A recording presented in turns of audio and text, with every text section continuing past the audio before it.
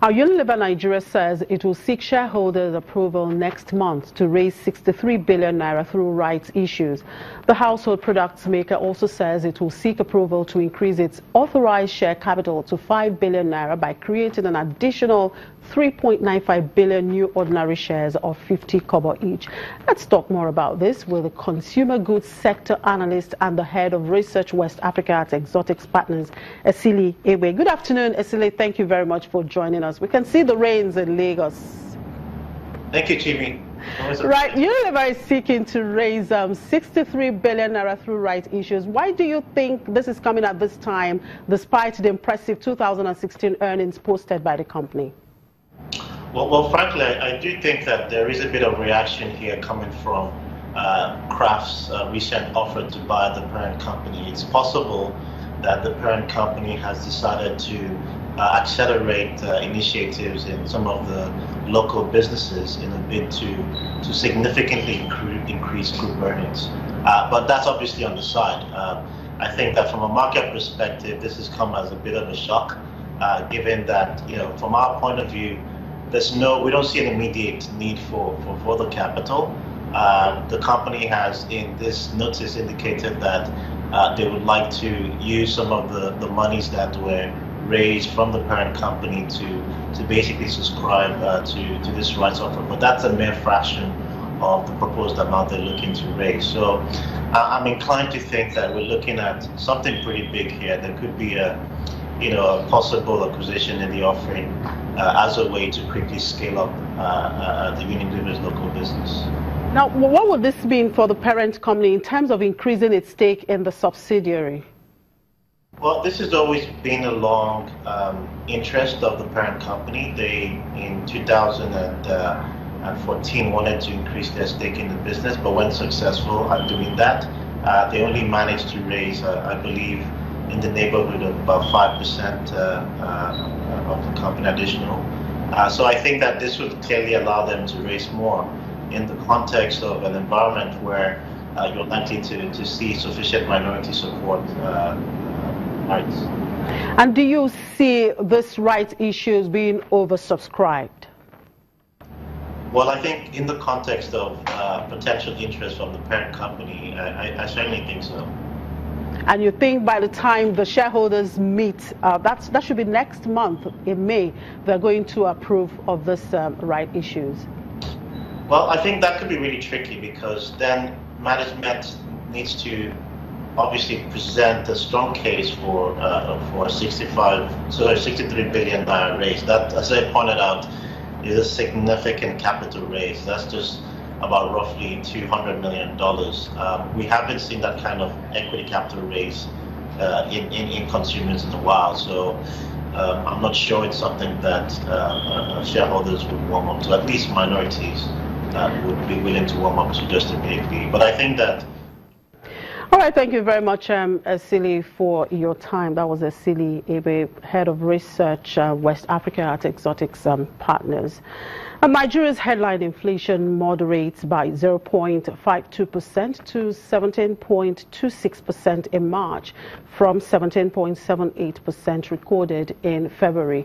Data from the Statistics Office released today shows this is the second consecutive month of decline in inflation on a year-on-year basis.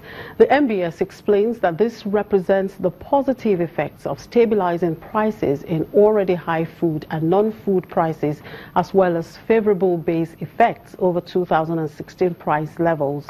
It also shows early effects of a stronger naira at the foreign exchange market since March.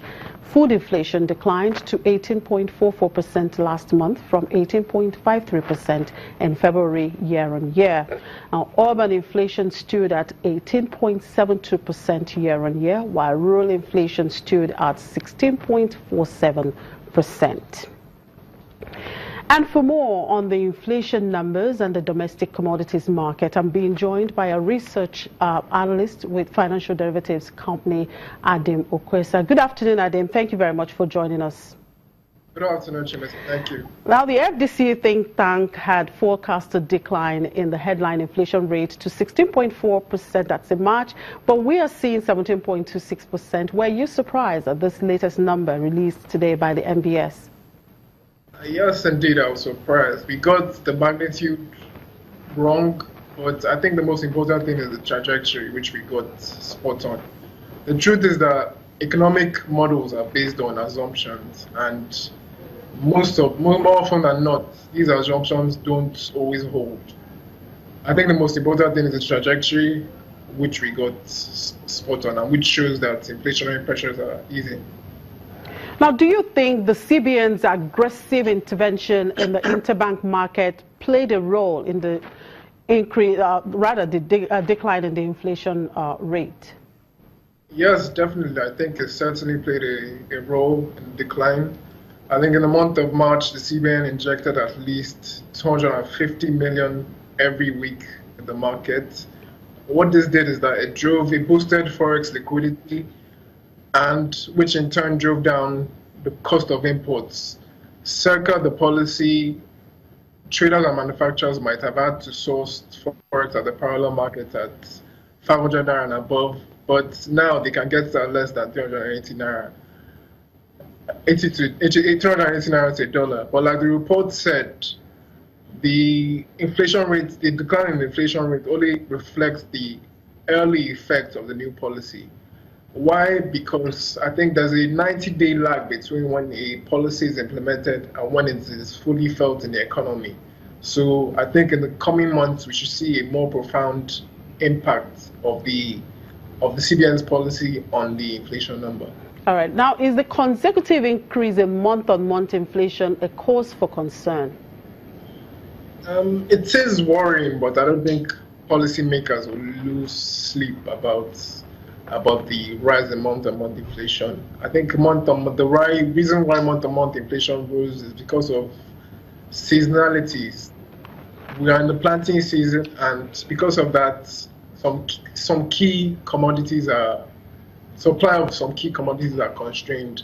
I think the harvest season begins in May and June, and we should then see food month-on-month inflation decline, and food inflation also decline significantly.